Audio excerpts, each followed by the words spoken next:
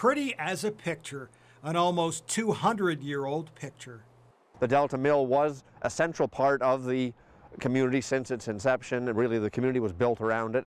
And this landmark continues to tie the past to the present and into the future in this southeastern Ontario village. It is the oldest existing stone mill in Ontario, and it's really an amazing example of early industrial architecture. Georgian-style architecture, all quarried from local stone.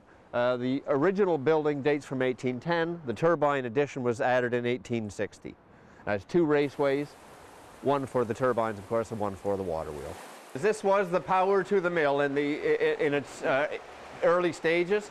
I'm standing just above the raceway, which brings water from Upper Beverly Lake, harnesses that water, which then turns gears, which turns the millstones, and this would have powered not only the millstones, but all of the other equipment on all the floors of the mill. Everybody is just absolutely amazed by what we have to offer. It's just getting them in that door. And many times that's easier said than done. It tells the story of our community, but also just links with everything that's going on in the world. I mean, we mentioned it's a green technology, but it's 200 years old, so it is very modern, and yet it's a heritage building.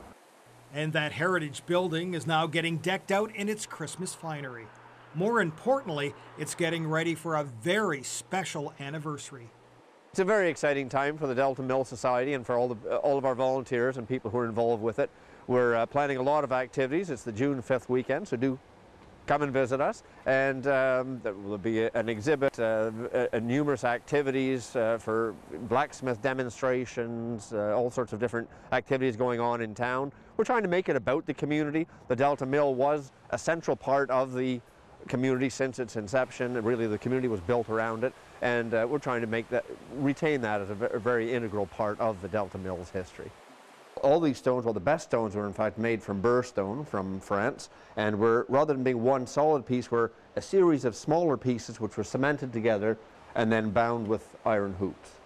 It's a beautiful old building. It's the heart of the community, and I mean, it's a 200-year-old structure. So we've really worked hard on restoring it, and the exhibits and everything is just really wonderful. It's very hands-on. It's just a great resource for the community, as well as the rest of the province and the entire country. Mike Postovat, CKWS Newswatch, Delta.